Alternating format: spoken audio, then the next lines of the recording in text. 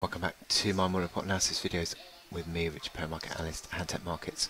On Friday, the 17th of February, my final chart today is gold, and this gold chart continues to really pull higher. The safe haven move that we've seen today has certainly benefited gold, and we've now seen 3 completed bull candles in a row. It looks like developing into a fourth. You've got strong momentum, RSI above 60, MACD lines plateaued a little bit, but stochastics still sort of positively configured as well.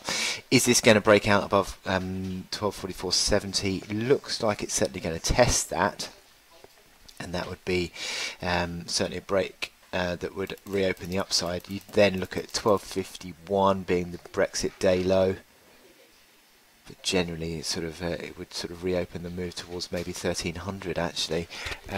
You could measure a little bit of a breakout level as well, sort of. You could, again, this was arguably measured as a bit of a trading range breakout, similar sort of thing that we saw actually in mid-Jan, wasn't it, that we had the strong one higher corrective move, and then just the bulls regained strength again and pushed out above 1220. Maybe that's going to happen again, 1244. So you'd measure sort of the sort of depth of that consolidation, which is around about sort of $25–30, and you project it higher and take it from around about sort of $25, and you'd sort of project it higher. So you'd be looking at sort of the moves towards what 1270 area as a target, perhaps from that breakout above 1244 if it were to be seen. You've got this hourly chart that now I've sort of lowered the resistance from 1237, which was this reaction high here, back down to 1236 because of the pivotal nature of that move.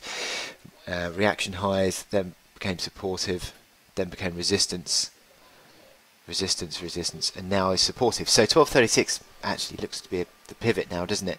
So that's something to watch out for. You've held on to that support and bounced off it and broken higher. Back above 1242 would reopen, obviously 1244.60.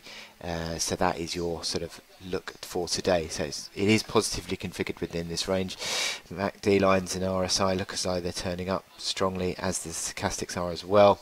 It's looking positive, isn't it? And if this safe haven run continues, then yeah, you're looking fairly much as though you're going for gain. So I wish you good luck in your trading on gold today, and I'll speak to you again on Monday. Thank you.